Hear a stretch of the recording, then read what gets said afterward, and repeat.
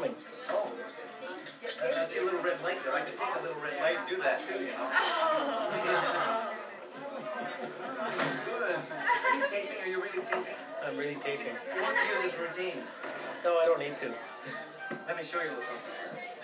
See, small, medium, and large. The small fits right through the medium. The medium can't possibly go through the small. The medium will go through the large, whereas the large can't go through the medium, right? Now, these are little cork balls that you can crochet. You just pass them over to Sean to have a look. Yeah. Examine them, pull on them, touch them. Yeah. I'm going to go like this. Yeah. Let me show you how this actually works. Sean, I'll let you decide. Number 1, number 2, or number 3. Which one would you prefer? 3. This one. We have the first ball.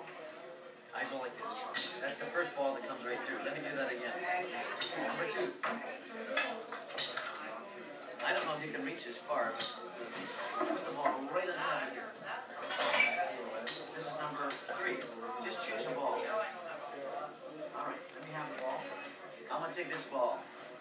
I go like this. The ball will vanish in the thin air. Where would you like to see the ball? Number 1, 2, or 3? Number 1, that's this one right here. Right, I'll leave you the ball like this. I'm going to put the ball on top of one of these cups. Which would you prefer? Number 1, number 2, or number 3? Number 2. That ball is going. If you pick this one, this one's in the way. If you pick this one, this one's in the way.